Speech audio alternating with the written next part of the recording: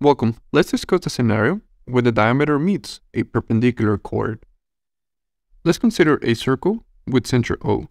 Given any diameter, which in this case, let's call it CD, and any perpendicular chord to the diameter, let's call it AB.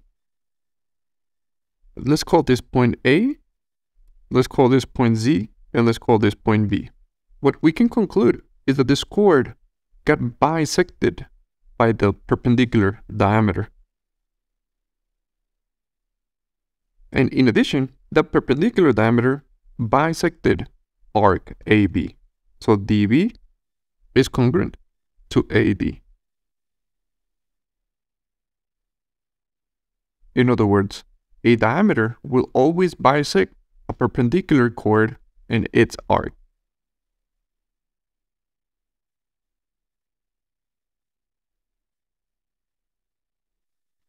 Now let's prove what we have just said.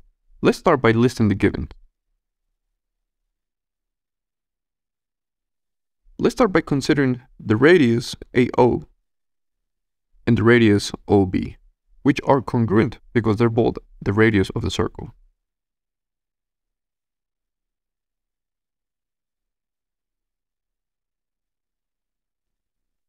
Now notice that we have two triangles, triangle AOZ and triangle OZB. Both triangles share line segment OZ.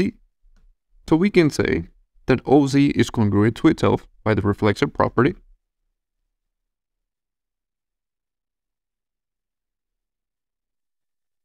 Remembering that both triangles are right triangles, then we can conclude that both of those triangles are congruent to each other. They both have congruent hypotenuse, and they both have congruent leg.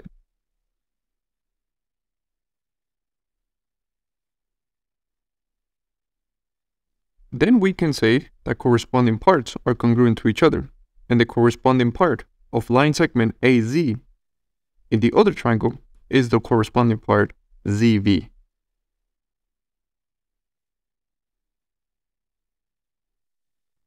Which is the first conclusion that we draw.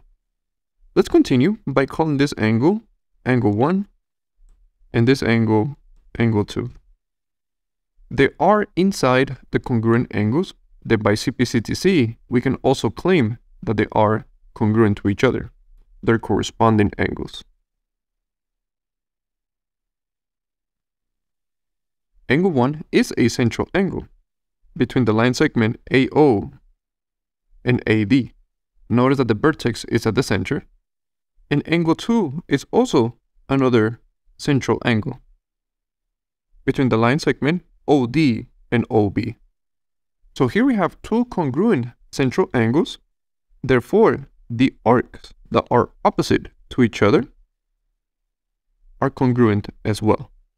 We can say that the arc AD is congruent to the arc DB.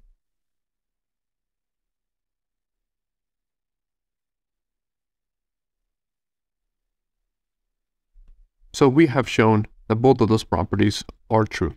Any diameter will always bisect any perpendicular chord and its arc as well. Hello. If you would like to continue learning about mathematics, you can check out the videos on the left.